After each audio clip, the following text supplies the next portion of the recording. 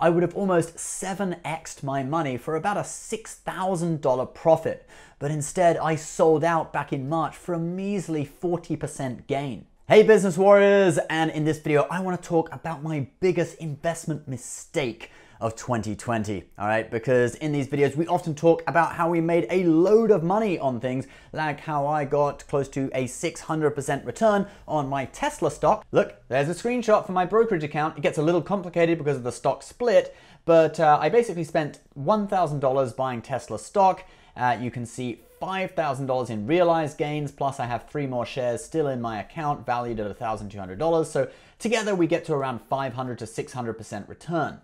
And I'm currently using that money combined with some other money I made in the stock market this year to buy a piece of land and develop it. More about that business venture to come in future videos. But today we are talking about the painful times, missing out on the opportunity to be up huge in the stock market, and for me, that stock is Zoom, ticker symbol ZM. Now, I'm sure you all know what Zoom is. Of course, it's a video conferencing software. It's used almost universally now. It's super common. It's overtaken all the other options like Skype and GoToMeeting and all those other things. So it's the most popular video conferencing software. Now, I buy companies that I believe in, and when Zoom IPO'd last year, okay, it's only been on the market for a year, it was actually profitable, which is rare in the tech IPO space. Now, I bought a little under $1,000 worth of the stock back in spring 2019, valued at around $77 per share. And I basically didn't really do anything with the stock for the rest of the year. Didn't really think about it. It went up, it went down, it went up a little bit. Now fast forward to the end of 2019, beginning of 2020, and I started getting a little bit suspicious about the security of the Zoom platform, particularly in regards to data transmission through China. The CEO of Zoom, Eric Yuan, was born in China and only moved to the US aged 27, which in my mind makes him far more connected with China than someone who is Chinese but was born in the US or moved to the US when they were very young.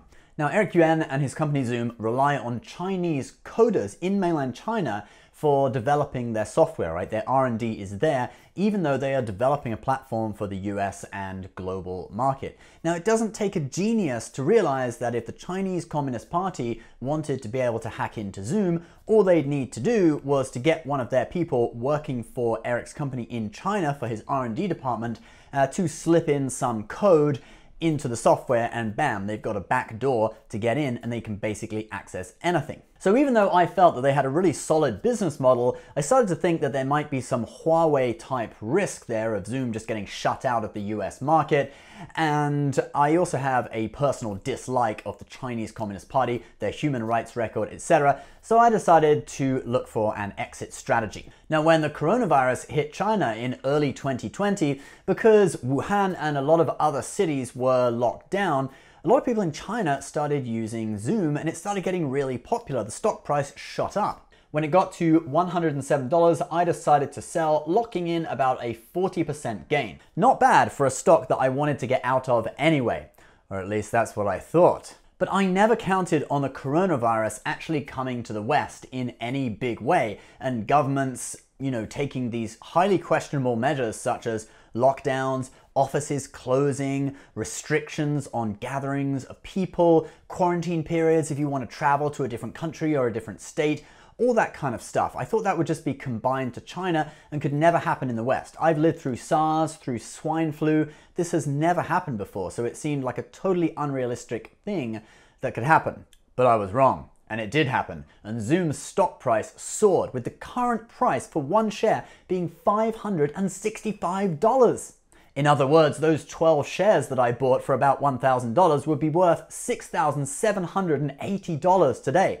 I would have almost 7x'd my money for about a $6,000 profit, but instead I sold out back in March for a measly 40% gain. Do I regret selling? Well, not really. You see, investing in the stock market, it's not like gambling. It's not like you do the lottery every week and then you miss one week and your numbers come up and you would have won the jackpot.